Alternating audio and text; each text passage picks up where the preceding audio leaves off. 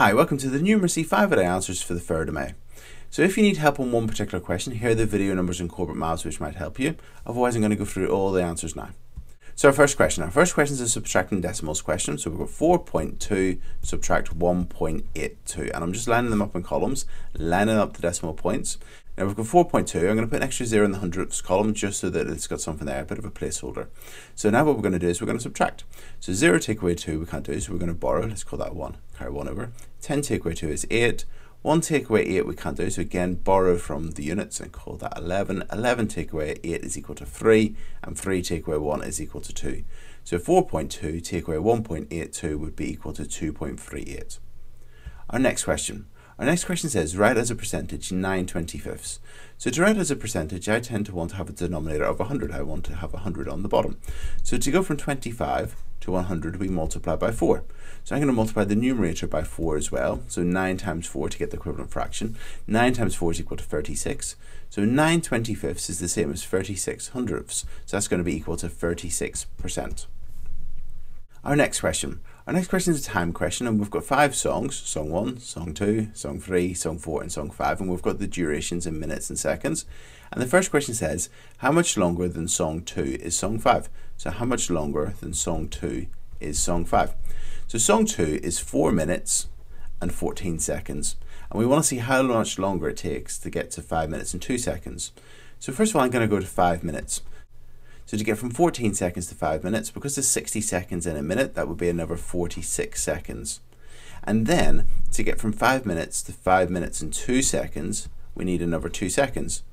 So altogether that's 46 seconds, and another 2 seconds, that's going to be equal to 48 seconds. Okay, now next question. Our next question says, what is the total playing time of songs 1 and 4? So we've got song 1, which was 1 minute and 29 seconds, and song 4, which is 3 minutes and 44 seconds. So what I'm going to do is I'm going to add together the 29 seconds and the 44 seconds first of all, see what that is, and then add on the 3 minutes and the 1 minute. So first of all, 44 seconds plus 29 seconds. Now we need to be careful here because it's only 60 seconds in 1 minute, so when we get our answer we'll need to change it into minutes and seconds. So 4 plus 9 is equal to 13. So put the 3 down, carry the 1. And 4 plus 2 is 6, plus 1 is 7. So that's 73 seconds. So that is 1 minute, because that's 60 seconds. And we'd have another 13 left over. So when we add together the seconds of 29 seconds and 49 seconds, we get 1 minute and 13 seconds.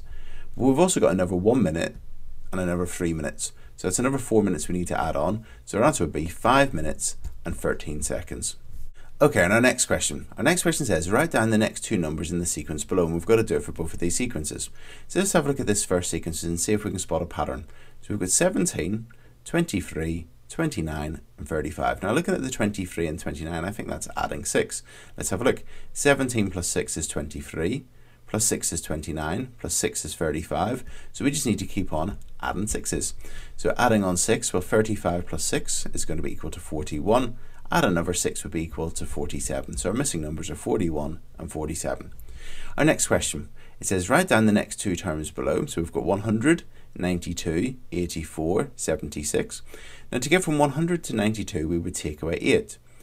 To get from 92 to 84 we would take away 8. To get to 76 we would take away 8. So each time here we are minusing or subtracting 8. So if we take away another 8, that's going to be equal to 68. And taking away another 8 would be equal to 60. So the next 2 numbers would be 68 and 60.